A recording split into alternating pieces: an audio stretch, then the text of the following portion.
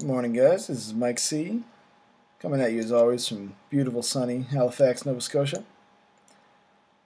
Plants and Society webcast series. So today we're going to be talking about cotton.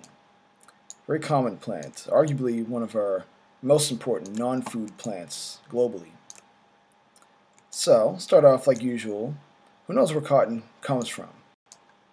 Don't all raise your hands at once now. Cotton is actually a global plant. The Gossypium genus, it's got about 30 species under it. It's found on every continent except Antarctica, usually preferring the warmer, wetter, more tropical areas. It's found in a variety of colors, and it's interestingly been discovered independently by human civilizations all across the world over history. So the earliest traces of this plant are in Peru, the Peruvian Andes, on the coast. And the American Southwest as well. About 10,000 years ago, we see human usage of the Gossypium plant. However, the most widespread use is found in the Indus Valley about 5,000 years ago in the Mohenjo-Daro civilization. So we're going way back now. So it's here I'd like to talk about what the plant is. What is this cotton that we're talking about?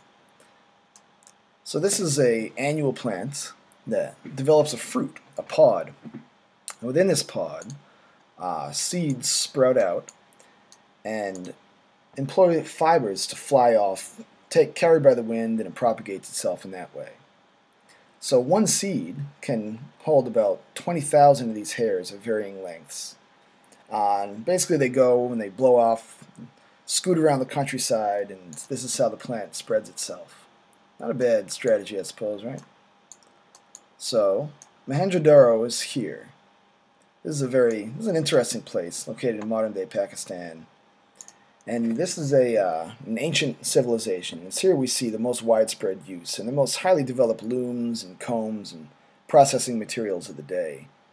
Interestingly, a lot of pretty much all over the world where cotton was used and employed, we see very similar processing materials, the same combs, looms. So either this is a testament to human ingenuity in that we've all come up with the same techniques to use this stuff, or that this is a plant that goes deep into human history, early in our migratory periods. So, yeah, Mohenjo-Daro, go here. So, over time, the use of this plant, the knowledge of its cultivation spread from this Indus Valley area westward with Alexander the Great and the Hellenic world. And basically, it was Alexander and his boys who brought the plant to the Mediterranean. And it was in the Greco-Roman times where this plant really took hold in this region. So there was a preference for linens at the time. Cotton took a back seat during the Greco-Roman epoch. It was frequently mentioned in texts, though, and it's generally accepted that it was about the late Hellenic period where widespread cotton usage really arrives in the Middle East. So Muslims began to cultivate this plant in a more sophisticated and basically widespread manner, using it as a more important textile than linens during the 9th and 10th century. And it's actually the word cotton, meaning cotton in Arabic, where we get our modern-day word cotton. So yet another agricultural reason to thank the Islamic civilization for giving us something else of great importance. The Moors, who would have guessed it, brought cotton from North Africa, Islamic North Africa, into Spain. And it was here that cotton really made its first inroads into European society. The sophisticated and cultured Mediterranean Moors and Arabs bringing this plant over really began to integrate it into European society. Now, after the Moorish dominance of Iberia, Spanish explorers arrived in the Americas. And what did they find? They found natives wearing richly decorated cotton clothes, which was still a very high-end commodity in Europe. And this probably stiffened Columbus's resolve that he'd arrived in India. He actually went to his deathbed thinking that, because we have cotton to blame partially for this. Cotton was still a very uncommon material in Europe until about the 1600s. The Old World varieties had shorter hairs than the New World varieties. And during the 1600s, the British and Dutch East India companies began to circumvent overland Arab trade routes from India back over, and started bringing more rich and fine cottons directly to Northern Europe, feeding the burgeoning middle class, who were still using wool as their dominant fabric. Cotton became known as calico after Calicut, India, where this became the most popular form of cotton in Europe at the time. The stuff was soon being raised in Virginia in the Americas, feeding this nascent European market. Now, the world's most dominant form, Gossypium hirsutum, actually rose in Central America here, in the Tehuacan Valley of Mexico.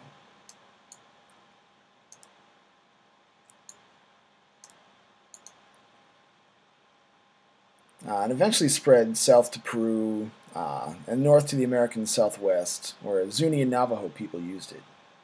Traces from the Tehuacan Valley, however, go back to 3500 BC. So you can see that cotton really played an important role in Central American, Mesoamerican life. And it was these strains that are actually going to be the ones that move up into North America, these longer-haired strains, and feed the Virginia plantations that are supplying Europe with its high-quality, long-fibered cotton. Now, the nature of cotton harvesting for the Mexicans as well as the North Americans has always been very labor-intensive. Bolls had to be either directly harvested in the fields or plucked out manually. They were mechanically separated for extraction, a process called ginning at the time. However, the first mechanical gin was invented in India, but it only worked with the one Indian species. It didn't work with these long-haired Native American species of cotton. So, my American history buffs out there will recognize this face. Good old Eli Whitney, in the year 1793, he invented the first seed separator, the first real industrial-scale cotton gin that would work with all forms of cotton. Now, before this invention, it was taking a day to yield about 50 pounds of cotton. To extract 1 pound of cotton, whereas the cotton gin could yield 50 pounds per day. This development led to a huge increase in demand in the European market and stimulated a boom in cotton production on the plantations in the United States. So it was only a short hop from here to the homeland of Gossypium hirsutum, this long-haired variety. So prior to this invention, the only financially feasible cotton operations in the South were located on the coast, areas where you could grow the staple long forms of cotton. The drier interior regions, however, were limited. The area was suitable only for the short strains. Suddenly, with the cotton gin, it became possible to glean a marketable harvest out of these shorter varieties. And the cotton belt, you could say the waistline of the cotton belt, spread far westward into the deep South. And before too long, cotton was replacing even tobacco as the cash crop of the American South. Soon the United States is producing the vast majority of the world's cotton. What did this give rise to? Well, you're looking at it. Basically, the slave culture and the slave economy of the southern United States, which was being phased out at the time, saw a rapid spike. With the drop in price of cotton, the huge demand in Europe, slavery really saw a resurgence. So this is one invention, the cotton gin, had major impacts. In 1790, numbers vary here, but in 1790, there were about 700,000 slaves in the South, producing about 1.5 million pounds of cotton.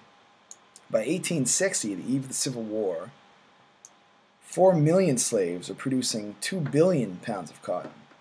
West African descended slaves made up about half of the population of the southern United States at the time, especially in the Cotton Belt on the eve of the Civil War. Yeah, and the resulting economy is what we know as the antebellum South. This was basically a two-tiered system. You had slaves and lower-class white folks, and a thin veneer of rich, wealthy aristocrats. This famous society that's portrayed in works like Gone with the Wind and Mark Twain. The antebellum South, is still somehow nostalgically remembered by many white Southerners, right? I suppose if you were on the right side of the equation. It was an epoch in world history, however, that was based very much around one strain of one unique plant.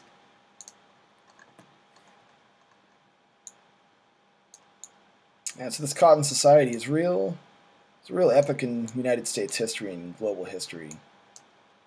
So you can see that without venturing too much into his personal life, you can look it up if you want, it's pretty explicit. South Carolinian Henry Hammond famously said, and I quote, "What would happen if no cotton was furnished for 3 years? I will not stop to depict what everyone can imagine, but this is certain. England would soon topple headlong and carry the whole civilized world with her, save the South, of course. Now you dare not make war on cotton. No power on earth dares to make war upon it. Cotton is king." Precious few plants in our history have actually been dubbed king. And even after the war, the southern United States remained hugely economically dependent upon this one crop. As we all know, undiversified investments can be particularly risky, and diversity doesn't seem to be something that the southern United States does very well anyway, right? So during this time, India, which had always been a global leader in cotton production, suddenly saw itself overshadowed by the hugely mechanized economy of the United States. They were being outpaced, basically.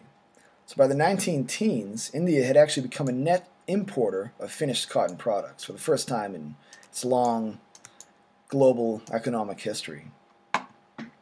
So there was a lot of accusations of dumping from your non-economy economics geeks out there. This is the selling of products at below the cost of local manufacturing. So just basically shutting everyone out of business, all the local cotton producers. Luckily, India had this guy, Mahatma Gandhi, on the scene, who encouraged the Indians to boycott British goods by spraying their own cotton products at home. And these textiles, historically in Indian culture, have been known as khadi, and became a symbol of Indian nationalism and anti-colonialism at the time. And interestingly, even the Indian flag, legally, on paper, can only be made out of this khadi material. So it's very interesting. I'd recommend you something to Google one of these days if you got nothing else to do. But khadi is, in Indian society, is a very interesting place. So, today, what's happening? Cotton is the most common natural fiber in the world, and it's arguably, like we said before, our most important non-food plant.